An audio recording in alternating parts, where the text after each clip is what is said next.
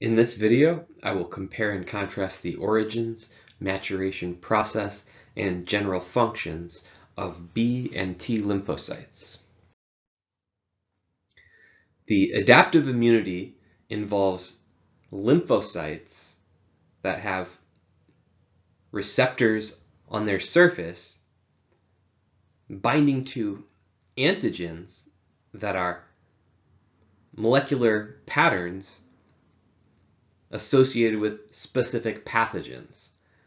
And so the recognition of an antigen by a lymphocyte receptor enables the adaptive immunity to form a specific defense against a particular pathogen and form an immunological memory in order to create a strong defense against that specific pathogen. T lymphocytes are essential for the cell-mediated branch of the adaptive immunity. The receptors on T lymphocytes are known as T cell receptors. An antigen-presenting cell will display antigen associated with a pathogen on its surface. Then a T lymphocytes receptor will bind to the antigen that's displayed by an antigen-presenting cell. An antigen-presenting cell could be a cell that engulfed a pathogen by phagocytosis, broke down that pathogen, and then displayed the resulting fragments on the surface as antigens to be displayed for activating the T lymphocytes. Or an individual cell of our body that becomes infected with a intracellular pathogen, like a virus, or it could be a bacteria that grows inside of the cells of our body. But when an infected cell has a pathogen inside, an intracellular pathogen, that infected cell can display antigen from the pathogen on its surface as a way of signaling to T lymphocytes that the cell is infected. So the cell-mediated branch of the adaptive immunity involves effector T cells called cytotoxic T cells. When a T lymphocyte is activated by antigen binding to its T cell receptor, that T lymphocyte will divide to make lots more T lymphocytes that all have the same shape T cell receptor that can be activated by the same antigen associated with a specific pathogen. Some of the T lymphocytes that are produced will be T memory cells, providing immunological memory to that specific infection. And some of the T lymphocytes that are produced will be effector T cells. And so the effector T cells are cytotoxic T cells that can directly stimulate apoptosis of an infected cell.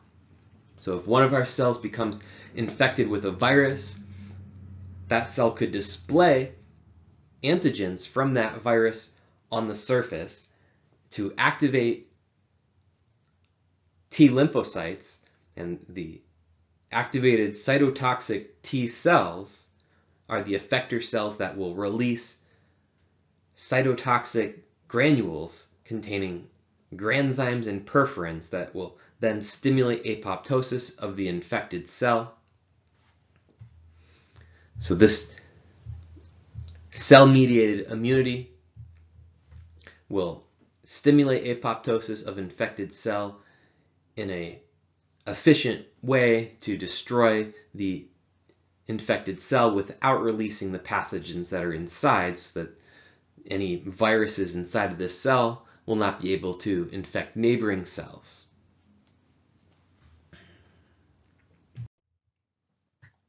B lymphocytes are responsible for the antibody-mediated branch of adaptive immunity, which is also known as the humoral immunity. So the term humoral or antibody-mediated refers to the fact that the effector B cells known as plasma cells or plasmocytes, secrete antibodies into body fluids. So the humors are the fluids of the body, the blood, the lymph, and the mucus. And the plasmocytes secrete antibodies, and these antibodies can then circulate in the blood or lymph or be secreted onto a mucous membrane in the mucus, where the antibodies can then bind to antigens on the surface of a pathogen in order to help direct the immune defenses to protect against that specific pathogen. So while the effector cells of the antibody-mediated immunity are a type of B lymphocyte, we will see that some T lymphocytes are involved in the antibody-mediated immunity. These are known as T helper cells that can help stimulate the activation of B lymphocytes.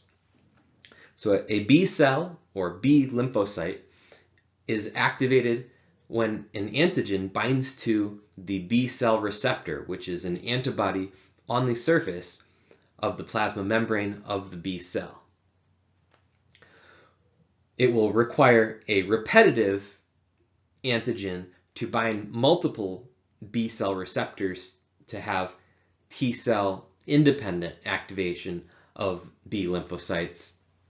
But if we have this type of situation, as is shown in the illustration, where a pathogenic bacterial cell has a repetitive antigen on its surface, the B lymphocyte will bind with its B cell receptors to the antigens, become activated, and then that B cell will divide to produce more B lymphocytes that all have the same shaped antibodies.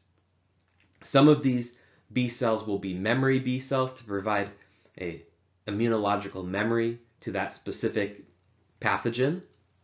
And some of the B cells produced are the effector B cells, the plasma cells that secrete antibodies into the blood, lymph, and mucus in order to help provide the antibody-mediated defense of the adaptive immunity. And we'll see that antibodies could bind to a bacterial cell to neutralize the bacteria, could bind to a virus that's extracellular in order to neutralize that virus, or antibodies can also tag a pathogen in order to direct the process of phagocytosis. Antibodies can label a pathogen in order to direct the phagocytic leukocytes to come and engulf and break down that pathogen. Antibodies can also direct other defense proteins, such as the complement system, to help defend against specific infections. All lymphocytes are produced in the mechanism of hematopoiesis within red bone marrow, while natural killer cells are a type of lymphocyte important for the innate immunity. The T lymphocytes and B lymphocytes are important for the adaptive immunity, while T lymphocytes leave the red bone marrow as immature T lymphocytes and migrate to the thymus to complete positive and negative selection to produce the immunocompetent T lymphocytes. B lymphocytes will complete maturation within red bone marrow. So an immature B lymphocyte first goes through a process of positive selection, where lymphocytes with functional receptors are stimulated to continue their maturation, and apoptosis removes lymphocytes with receptors that are not functional.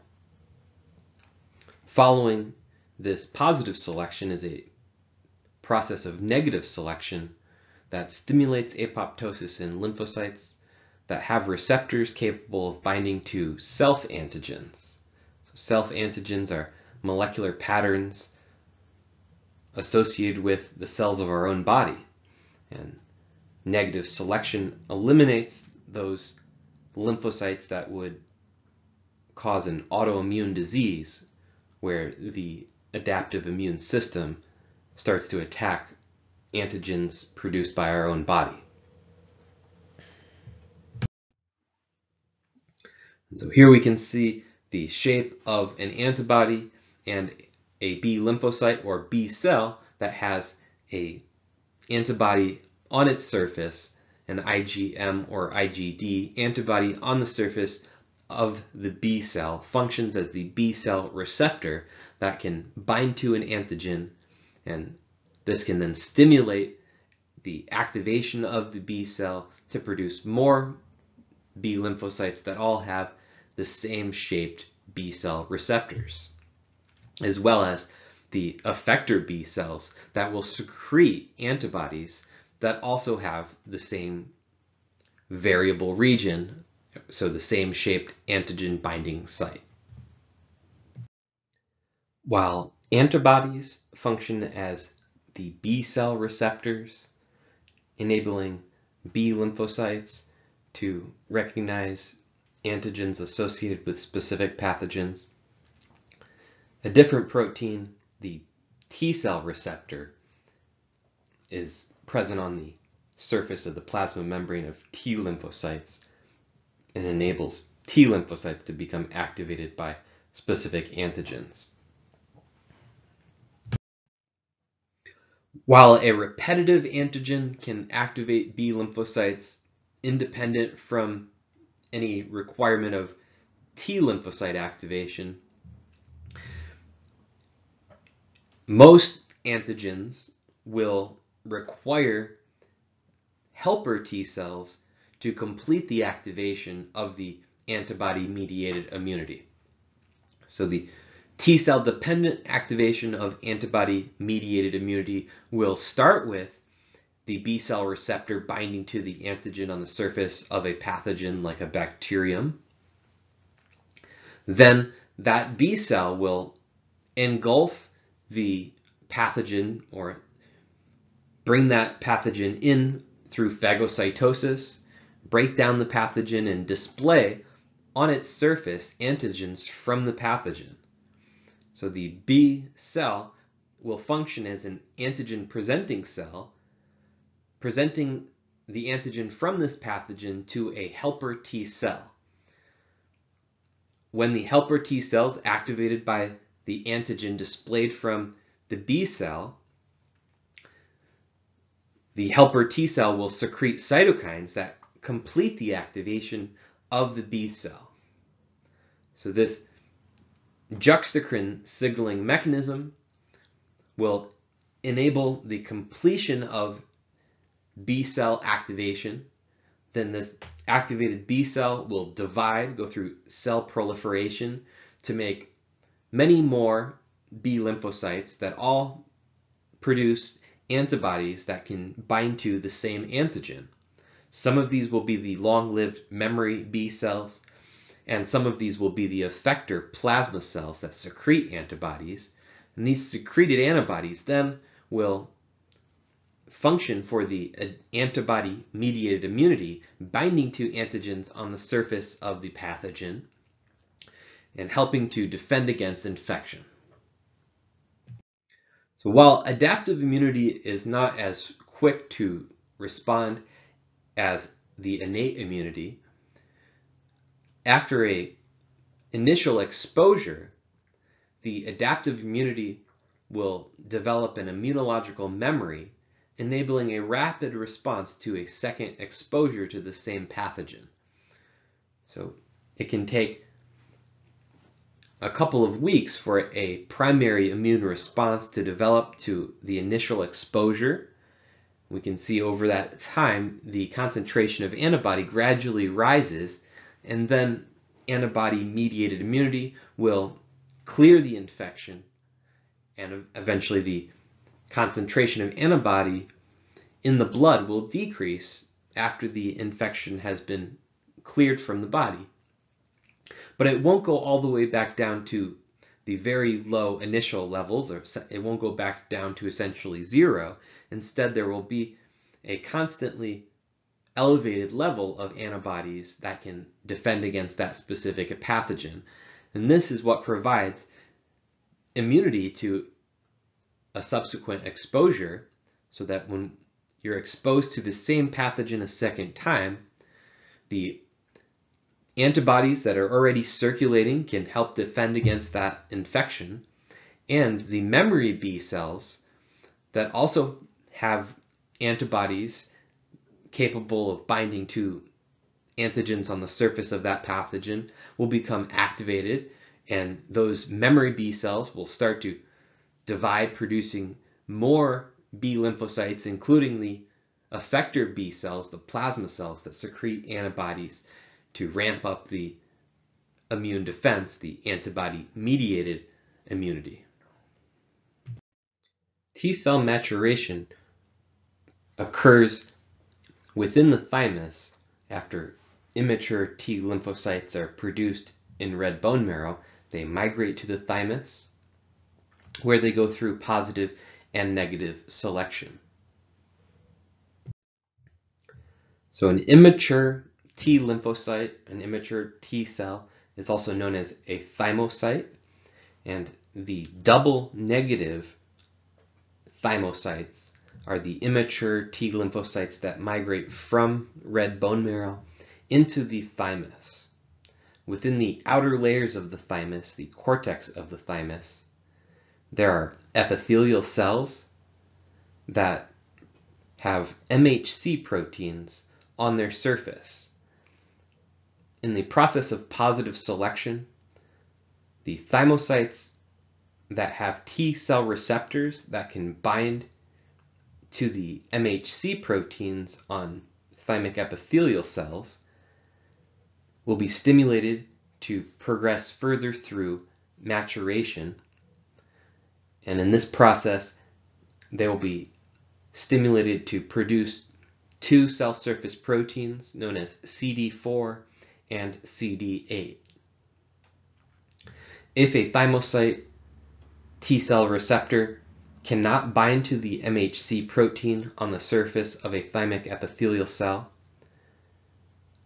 that thymocyte will be stimulated to enter apoptotic cell death, so that in this mechanism of positive selection, only thymocytes with functional T cell receptors capable of binding to MHC proteins will be able to progress through positive selection and move on to the next step of T cell maturation, known as negative selection. Negative selection occurs deeper within the thymus, in the medulla of the thymus. Within the medulla of the thymus, dendritic cells display self-antigen from the body cells using MHC proteins to display these antigens. If the T cell receptor binds to a self-antigen displayed by the dendritic cell during negative selection, that cell will be stimulated to enter apoptosis and die. In this way, apoptotic cell death will remove the T lymphocytes that could recognize antigens produced by our own body. And so negative selection will help prevent autoimmune diseases.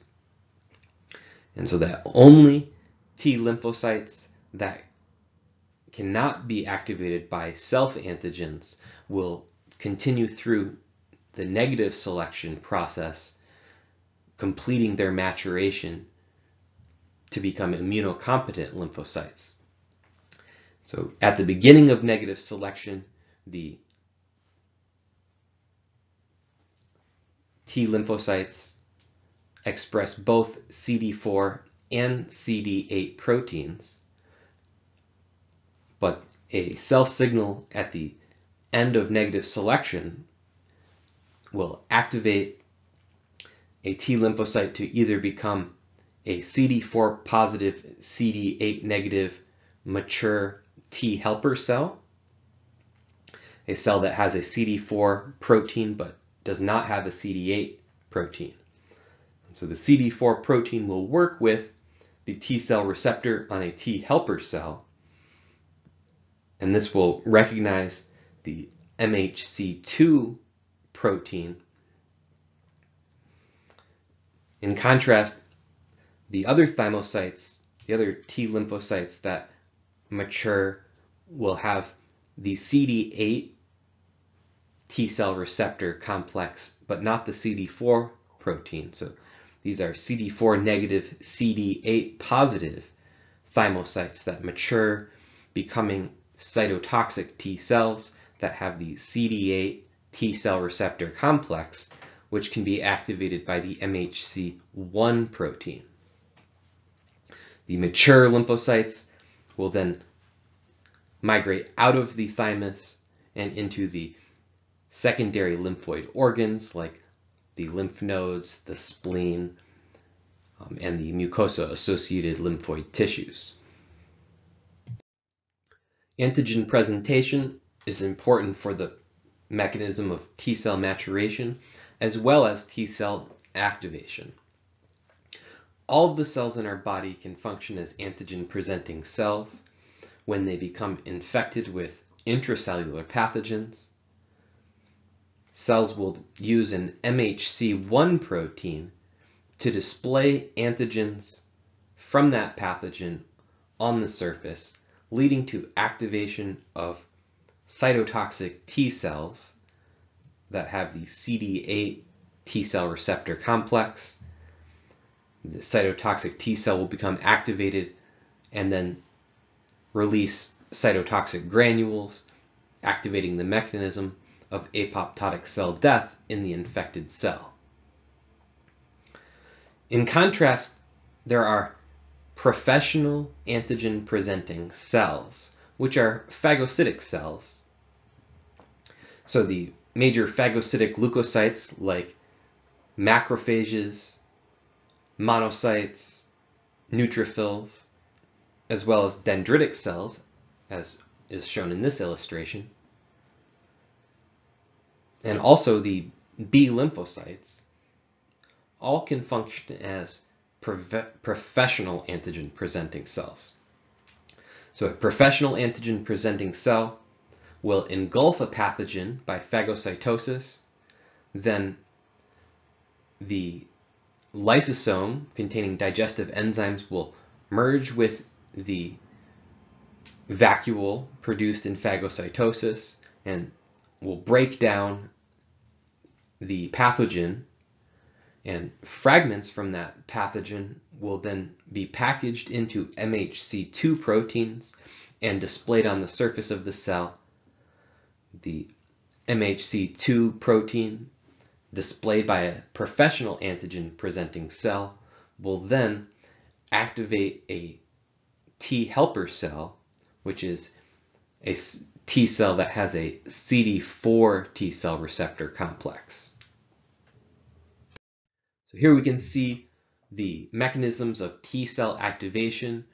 On top is the mechanism of T cell activation by a professional antigen presenting cell, that is a phagocytic cell that engulfs a pathogen and then displays antigen from that pathogen on its surface using an MHC2 protein. A T helper cell that has a CD4 positive T cell receptor complex can bind to the antigen displayed by the MHC2 protein on the surface of a professional antigen presenting cell. And this leads to activation of the helper T cell, and an activated helper T cell then releases cytokines that will stimulate activation of other lymphocytes in the adaptive immunity. On the bottom we see activation of a cytotoxic T cell by an infected cell. So for example, a cell of our body infected by a virus or some other intracellular pathogen can lead to the production of MHC1 proteins with antigen from that pathogen. So the infected cell is functioning as an antigen-presenting cell, displaying antigen from its infection using an MHC1 protein.